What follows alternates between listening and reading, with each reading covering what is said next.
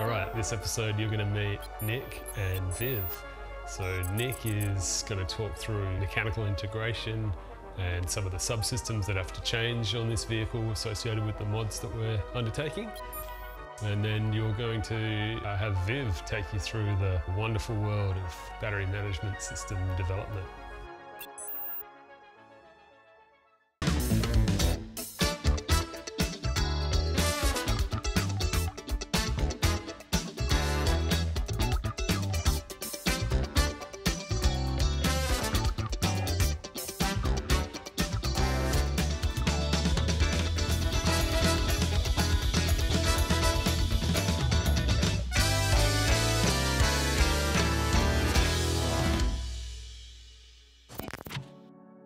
We've got these high performance, high energy, high power density batteries that just sit on the shelf.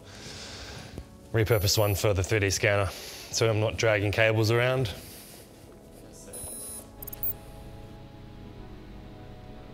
I'm Nick. I'm in my 4th year of mechanical engineering. I've got just my thesis left. Been working here for over 2 years as a long-term intern, specialising in mechanical design. I have a bit of a history in panel beating, so the fabrication side of things often falls to me. So that probably brings quite nicely to some of the stuff on the Land Cruiser that's been slowly being built. And so we've got the tray off, so I just finished scanning that with the wonderful scanning rig and laser scanning to create a 3D image of the object in a CAD software that we can use to model from. So there's like definite data points to design the components we're adding to it. That includes the battery, the motor, everything that goes underneath this. You can see the motor mocked up, 3D printed version of that. Saves a lot of backache having a printed version. With a hybrid vehicle, anything that runs off the motor, when it's in electric mode, won't be spinning. So there's a few components that needed to be run off 12 volt.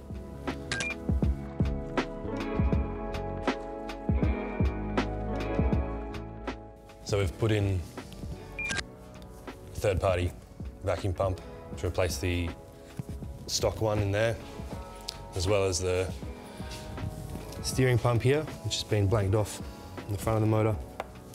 So that's a 12 volt pump and reservoir. And then just trying to determine where we're going to put the air conditioning pump in such a tight engine bay. But it's getting there.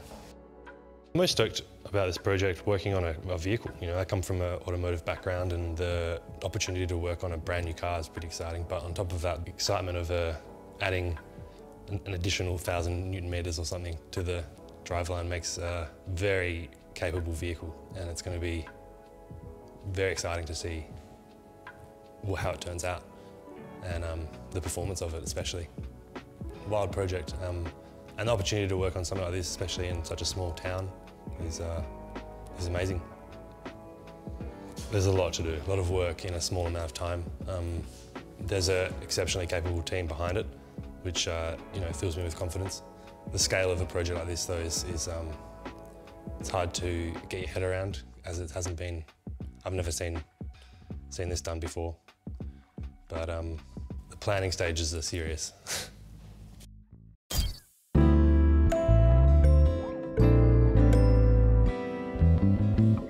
Hey, I'm Viv. I'm one of the engineers here at Switch. I am working on the battery management system, which is responsible for protecting the battery and controlling the charge and discharge of it, and its overall safety, making sure that no one gets hurt. And so at the moment I am designing the master PCB that will be communicating to a series of these little analog front ends or battery monitors. So the battery is made up of 16 individual modules. Each module has one of these, which monitors the cells, and then they all speak to each other and talk to the master board. And at the moment, I am in the depths of doing the layout for that. So you can see here is a rough overview, slowly placing all the components. So we start off at a schematic level, high-level functional blocks. As we dive in to each of the individual blocks, you get a bit more detail. So this is the CAN interface. We have our contactor drivers, which are a series of integrated circuits and some MOSFETs. And then we have our power supply. There's also things like Ethernet and isolated communications, which talks to all of this, all of the little analog front ends. We are very early in the prototype stage and hoping to get prototype boards for the master PCB within a few weeks, and then we can start testing everything and seeing how it goes. In the end, everything will probably have a very different form factor and be a lot more suited to the battery's design, and so this will probably look very, very different when it gets to the actual implementation of it. Yeah. All right, so it's a bit hard at this moment, but because all of this is in the electronics sort of world. Okay.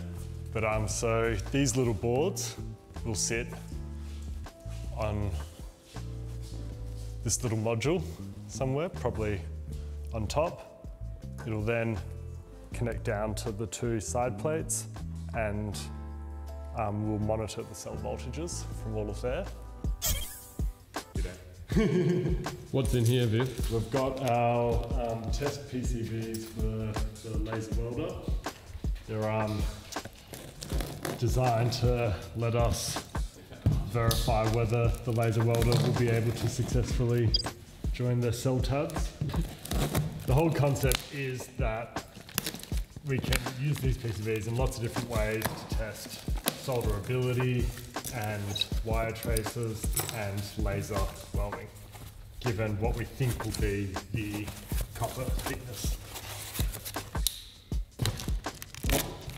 All right, there we go. Very basic. Sweet. So we've got a little grounding clamp at the end for the laser welder to hold onto while we test this, because the people who are demonstrating it to us won't allow full control. But we are set up, put some tabs through here, fold them over and see how she goes. In terms of where this actually goes, there's going to be 2 banks of 16 of these, so 32 in total, and they're going to sit in the truck somewhere underneath the tray. And so inside of the battery is going to be all the things like fuses, contactors, isolation monitoring, and a DC-DC to help buffer the 12-volt battery. It's probably going to take up most of this sort of section underneath the tray. Probably the biggest challenge is trying to deal with an automotive 12-volt battery being the main constant power supply for the battery management system. The voltage of a 12-volt battery varies wildly while a car is on.